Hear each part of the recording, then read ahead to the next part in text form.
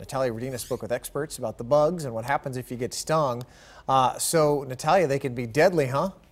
Well, experts say that's not likely, but a sting from one of those caterpillars can be extremely painful and the effects can last for hours. So locals who recently experienced it for themselves want to warn others to beware of the venomous caterpillars.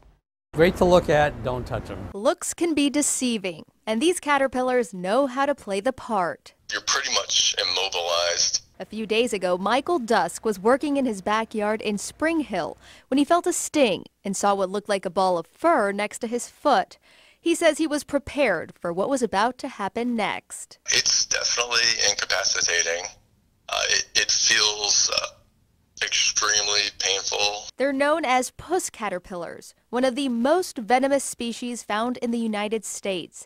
The Florida Poison Control Center in Tampa Bay knows them all too well. Because of the way they look, they're very attractive. They call them puss caterpillars because it looks almost like a cat, and it makes you want to touch them and see how soft they are, but they have some stinging hairs that the caterpillar uses as a way to protect itself. Although a sting can be debilitating, experts say a trip to the ER isn't normally necessary. If you call us right away and we can get the spines out, we can tell you things that you can do to relieve a lot of the pain. Those who've had close encounters want others to remain alert.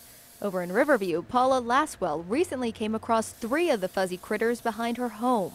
Despite the temptation, she kept her distance. You just have to be aware that it's not a bug that you pick up, and you should always not pick up any caterpillars in Florida, but I think that that's an unusual one that looks like you want to touch it.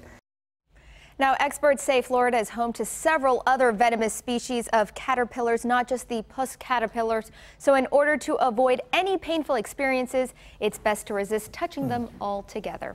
Mark? Just another one of our critters in Florida that we're always in awe of. Natalia, thanks very much.